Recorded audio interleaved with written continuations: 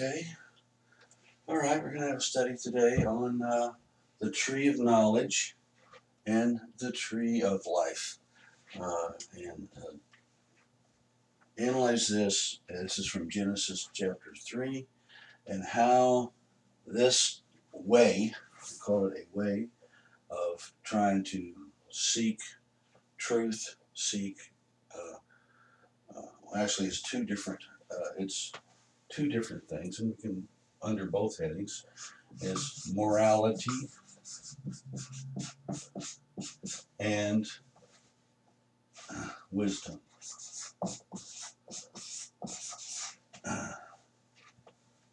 Didn't spell wisdom right. Wisdom. So, how are you going to find wisdom, and how are you going to find reality and morality? So, both of these things are related, and both of them are under the same heading of how do you find these two things, morality and wisdom.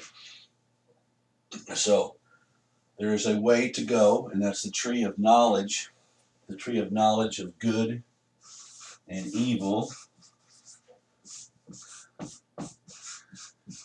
And the other source is the tree of knowledge of God.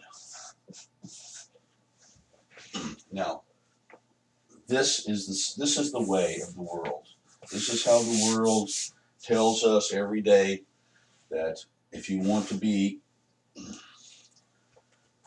the two things, good and God, that is knowing everything and being a good person, then you need to know the tree of knowledge of good and evil, because that will be the fruit.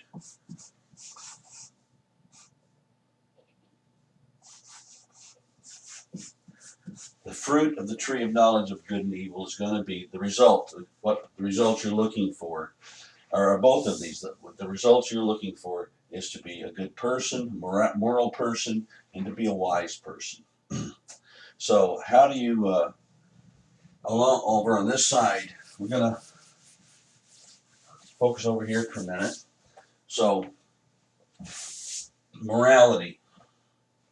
How do we attain morality on this side of the ledger? We attain morality through education.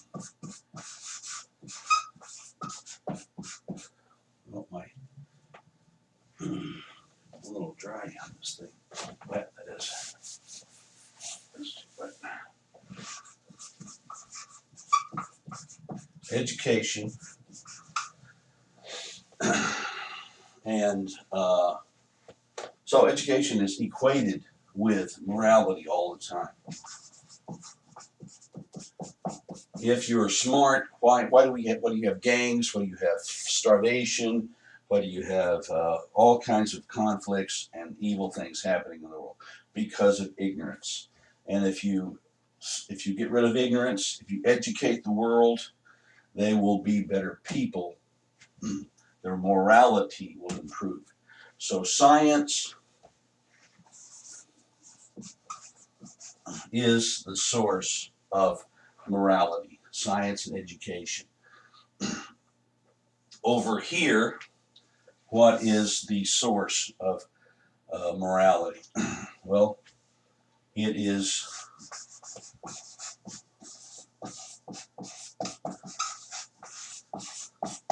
God. Why is it God? Because He is omniscient.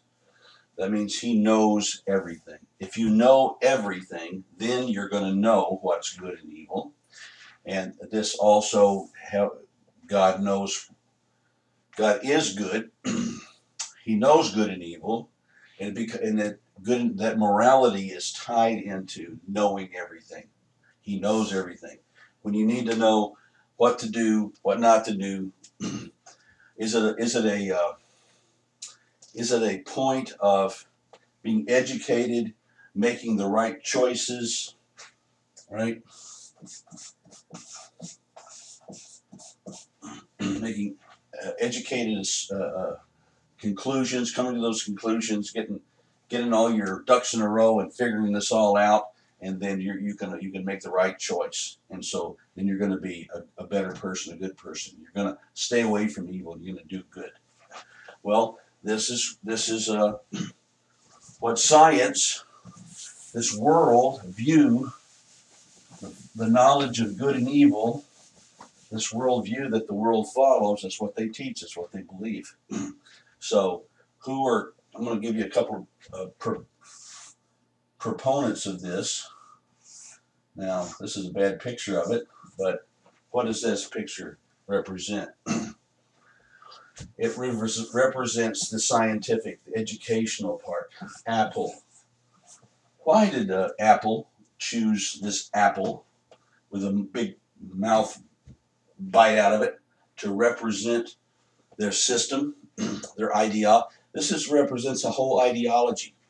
If you're educated, so Apple is about presenting all of this knowledge to everybody. Anybody can have access to through a computer, through an Apple computer, through all the knowledge in the world.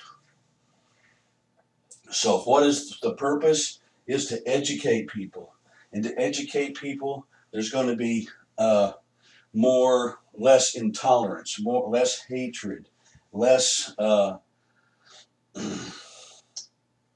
whatever negative you want to put out there. Education is the savior of the world. That's what's going to save us, education. And this is the scientific end of it. Science and morality. They want to stick them together. So we're going to find a second guy that is more on the moral terms, and that is Dr. Carl Jung.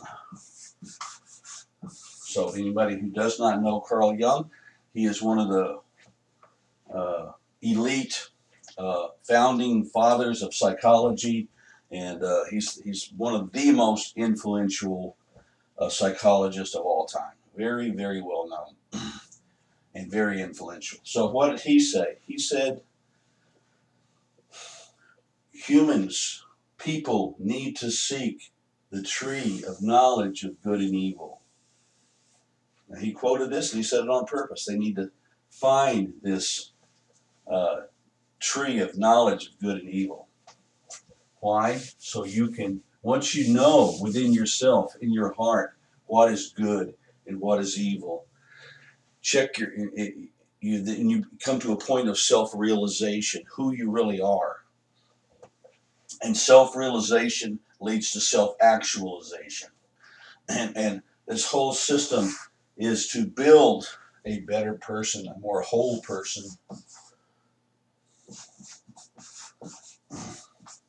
a more mature person, a good person.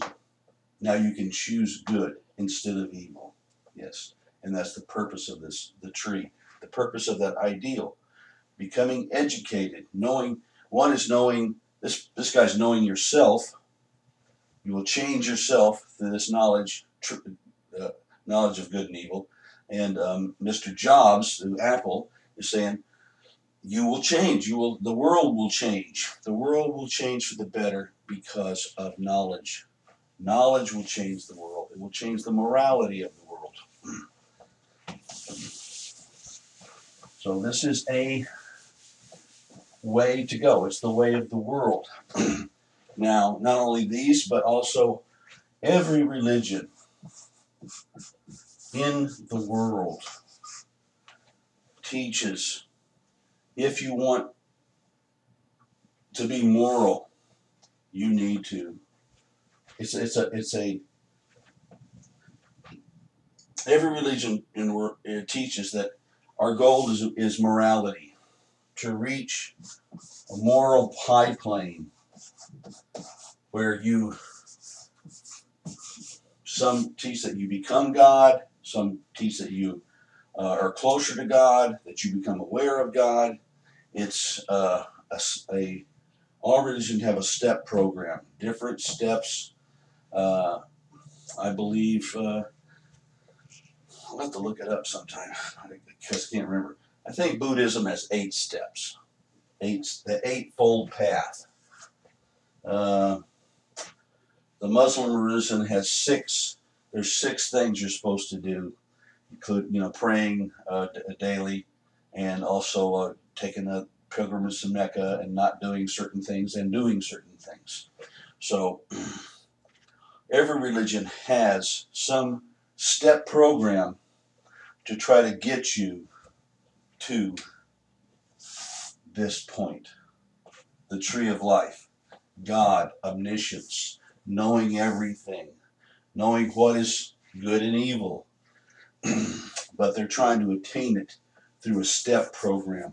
So that involves human effort, human discipline, human duty. Now, every Christian you talk to says, well, the difference between, or they've been taught, not every Christian, but most Christians are taught that the difference between one religion and other religions, Christianity and other religions, is all of the religions are religions of works,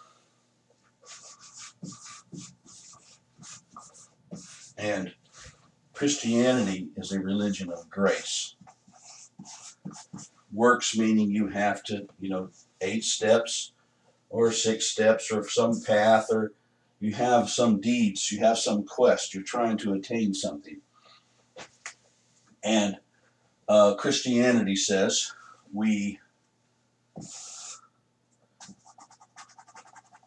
this barrier is broken because God came down in the form of Jesus Christ.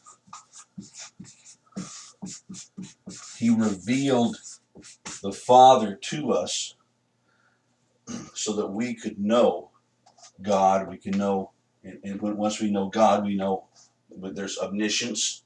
He knows everything through His grace, through Jesus Christ. He will teach us, lead us, guide us through the path of revelation of God. That is, God is doing everything. God's revealing, God's teaching. God initiated. The Bible calls Him the author and finisher of our faith. He does it all.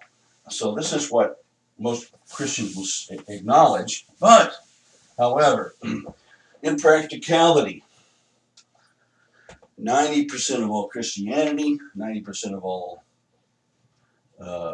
preaching, 90% of all books, almost all of it is centered around some different method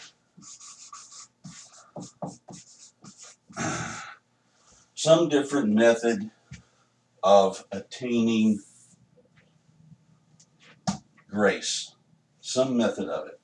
So, although this is Christian, the way Christianity goes, lots of Christian teaching is involved in the tree of knowledge of good and evil. How to be good. Steps to take to attain holiness. They create their own little methodologies. So I went to a church up here I live in Sacramento, California. There's a church up here in the area, Bayside of Granite Bay, and it's a huge church. I went there for different reasons. Had many friends there, and I was doing some work there. But at any rate, the pastor there, Pastor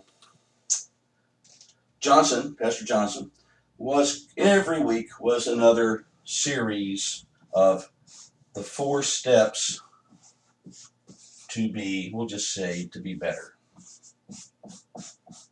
And that would maybe become a better Christian, become a better disciple, become a better father, become a better parent, become a better man, become a better woman, become a better something. And everything was 4 steps, 7 steps, 3 steps, whatever. And then within this organization, Bayside, they have all these little groups that meet all the time, and they have 12-step programs, and none of them agree with each other what the steps are or how you would do this. But there's many little programs that they do, and all these programs are trying to duplicate what he's saying, and none of this stuff ever works. There's no step program to be a better person. There's no step program to, because all of this is works. If you're doing something to attain a goal, that is called works. Don't care how many steps it is or where it's all dependent upon a person's personal willpower, their ambition, and I mean, I think it's self-evident. So, this is a huge problem. A huge problem in the church today is following the tree of knowledge of good and evil. So, I had my wife had a friend of hers over the other day, and I heard them talking on the couch. She says, you know, when I got to this point, I told my pastor that when I figured out it was not about, Christianity was not about morality. And I confronted my pastor. I said, hey, what? I just figured this out. I've been a Christian for, a very long time. And now what do I do? And what he said to her was, welcome to the rest of your life. But I don't think that's the greatest answer. But the answer over here is, this is not the Christian way. Trying to learn, trying to achieve, setting goals. I go to a men's breakfast once a month. Once a month, and there's a couple hundred guys there. Every month they tout up another guy, and he'll give, he's got a program. He's figured this all out. He's got a program that he's going to tell people how to become usually, since it's a men's group, how to become a Mormon, a good man, a proper man, a godly man, whatever they want to slap on it. But every method is different. Every week a different guy with a different methodology gets up there and tells his story. And this isn't told. It isn't told. It's extremely sad that, because this is the way of the Bible. Now, one of my favorite guys in the Bible, well, I'm saying my favorite guy in the Bible, one of them is John. Now, John wrote the last 3 books of the Bible, the Gospel of John and the 3 letters from John. They were written way to the end of his life. So this is what he said. This is what John said. This is the work of God. Do you want to work for God? Do you want to do God's work? This is what these people are obsessed with. The work. How do I please God? What kind of work can I do to please God, to ingratiate myself towards God? I want to please Him, so what do I do? So this is what John said, his conclusion, after being at age 90, being a Christian for 60 or 70 years. He said, this is the work of God, to believe on Him who God has sent. That's Jesus Christ. Believe in Jesus Christ. Have faith in God. Work this system. Work this system where God says, I will reveal myself to you. Not because of what you do, not because of your deeds or misdeeds. You don't have anything to do with it. I have everything to do with it. I come down, and God doesn't break this system. See, over here in many churches, they say, yes, Christ came down and gave us salvation. And now we must start being better and be like Jesus. We need to be like Jesus. Well, how do you do that? He's God. That's who Jesus was, God. We're supposed to be like him. So they want to please him, so they start some kind of system of works. So over here, God says, what is his work? The work of Christians is to believe on him that sent him. And the ideal of belief and faith is a huge, huge, huge ideal. Because faith, people say faith, what do they really mean? And it says you must have faith in God. What does that mean? Okay, well, I'm going to take another example of a guy who lived this system out. He was Martin Luther. He was a monk, a Catholic monk. And what he did was he tried to dedicate himself, like all monks did, tried to dedicate his life to God, to please God, he wanted to ingratiate himself to God. He wanted to make God happy. So he became a monk. Didn't forswear all kind of what you would call vices. Wouldn't get married. Was a celibate. All of these things he was trying to do to please God. So eventually he came to the point where he said, God is evil. Why is God evil? Because he tells us to do things that we cannot do. And then he sends us to hell for not doing them.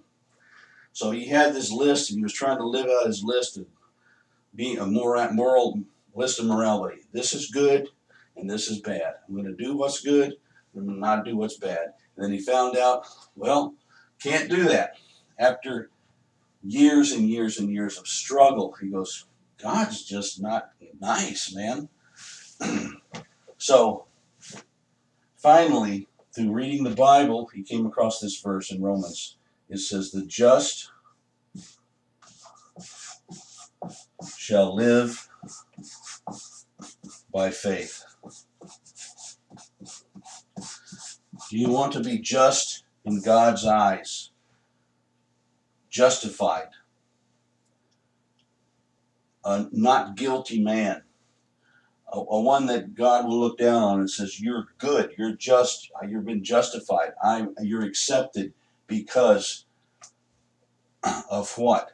Because of what he was trying to do, this side, knowing what's good and knowing what's evil and choosing the good over the evil?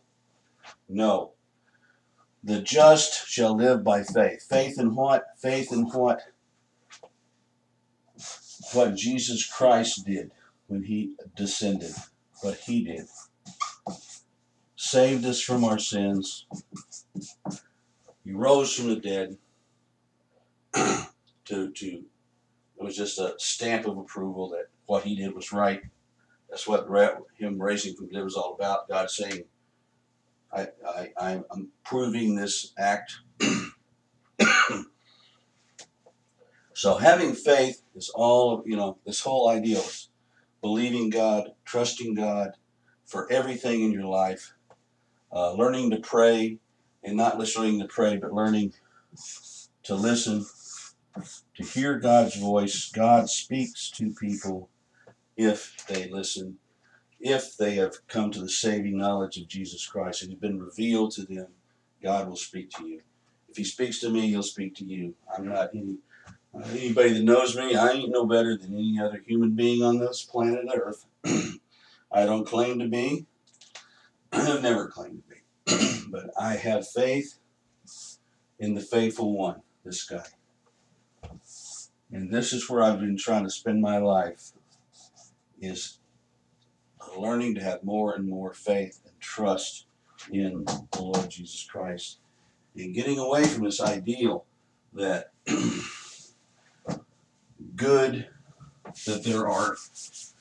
the ideal that there are good Christians and bad Christians. That ideal is not in the Bible. There's not a hierarchy of Christians. And we cannot, Christians and non-Christians are always judging Christians by their moral. Well, you're not. I don't think you're not morally perfect, so you're not a very good Christian, are you? No, you're a horrible Christian, Jeff. You're a horrible Christian because you do this. You said this. You act like this. This is the way I understand your actions, and so I judge you immoral. So how can you be a Christian? Well, because this is being a Christian, and this is where I'm basing all my faith, and so I guess that's it. The knowledge of good and evil is all about seeking God and not seeking wisdom or morality. Thank you.